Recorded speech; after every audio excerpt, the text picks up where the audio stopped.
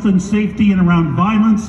We need never again to worry about whether we can access N95 masks and other protective equipment. We need to have those rights in the collective agreement, and we need more protections from what is a rising tide of violence against our members in the hospitals. We need to make gains in this round of bargaining, and we believe that we should be able to negotiate at least a wage increase equal to the rate of inflation. And I was heartened, sisters, brothers, and friends, to read that only yesterday the British government, which has a 1% wage ceiling for its National Health Service or hospital staff in the United Kingdom, relented and gave them a 3% increase. And I'm saying to the Ontario government, which takes so many nods from Great Britain, that they should look at the recognition that the British government has made of its healthcare workforce, the sacrifice that they have made, and it should take heed, because these workers do not deserve to take a real wage cut as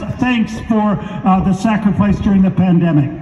So thank you so much. We are going to push back against these concessions. We are going to push back against what are wage cuts. We are going to organize. We have organized 55 of these rallies, of which we're proud. The reason we chose Hamilton is it's our heartland for the hospital sector. That's why we're here first.